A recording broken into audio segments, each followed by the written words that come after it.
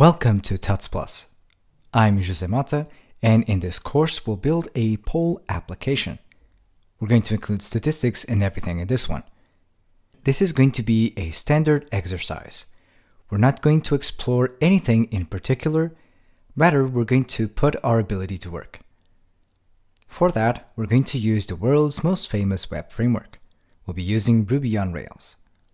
Rails proves to be an excellent framework to accomplish such tasks. Everything we need is available in the framework. We're going to be using very few extra libraries to accomplish what we need. I must warn you though that this is an advanced course.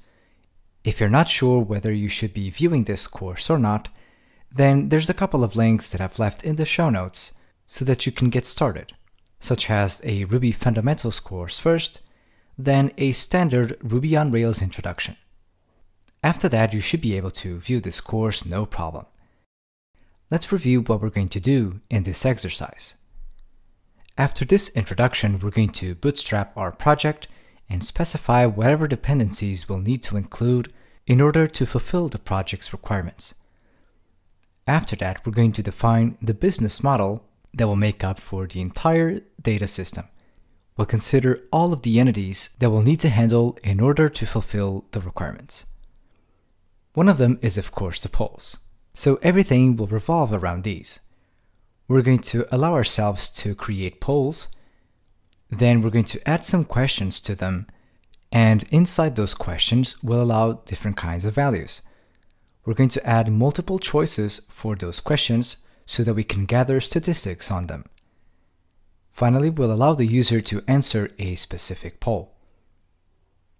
After building the entire backend for creating the polls and the questions, we're going to build some statistics.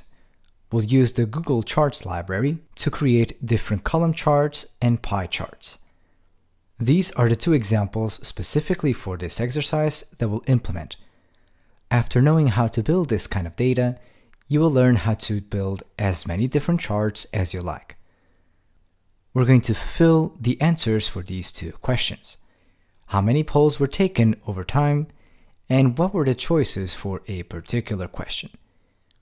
Finally, we'll review the entire exercise, analyze what we learned, and probably point out some improvements that we could have done in order to make the application richer.